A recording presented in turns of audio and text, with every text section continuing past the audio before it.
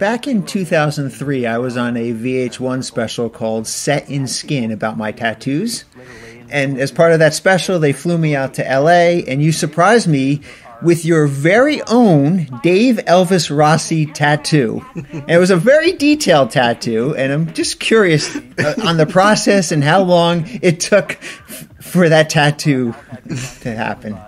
Well, first I got a real tattoo, and then I thought, oh no, that's going to freak Dave out. So I had the tattoo removed, and then I put it back on with the Sharpie, just so you wouldn't freak out. And the whole process took months. It was a long.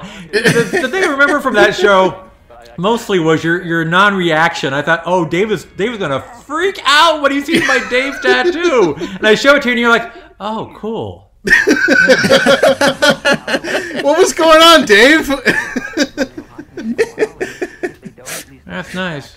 Yeah. That's great. That's great. You got a tattoo. Yeah, okay. Fine. I must have been freaking out on the inside. I'm sure you were. Captured on camera.